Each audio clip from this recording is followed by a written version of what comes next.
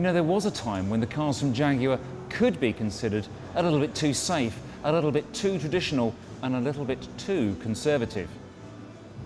Not anymore.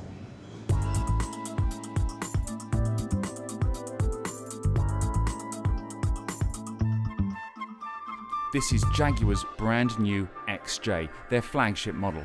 Together with the XF, they hope that these two cars will reinvent the brand. But in order to tempt buyers away from the likes of BMW and Mercedes, it's got to appeal to the right sort of customer. And that's where the whatcar.com reader test team come in.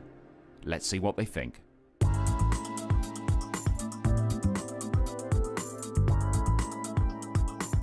I'm a bit flabbergasted, really. I'm very mixed emotions. I've been a Jaguar fan since I was 14. I bought a new one 2 years ago, an XJ Sovereign.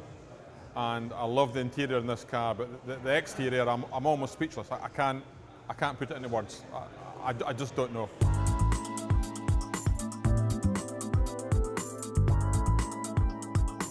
First impressions, I think it's classy. It certainly looks a lot better than some of the pictures I've seen. It's also big, and the long wheelbase looks even bigger.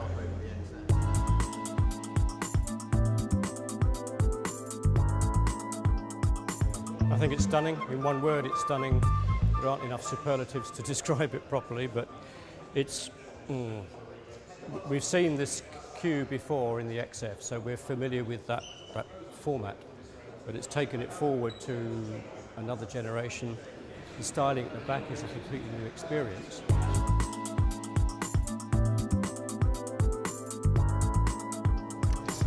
Okay, well, I really like the interior. I think it's fantastic. They've got all the detailing right. It still wraps around you like a real Jaguar should. And it's got some great details like the Reaver line around the front of the dashboard, and the instrumentation is fantastic. And it's a step up from the XF, which I wasn't expecting. I think I would only rate the exterior 3 or 4 out of 5. There are few too many shut lines. They've got the front right. The rear is a little heavy, but it's not as bad as it was in the pictures. And in the flesh or in the metal, it looks an awful lot better than the pictures.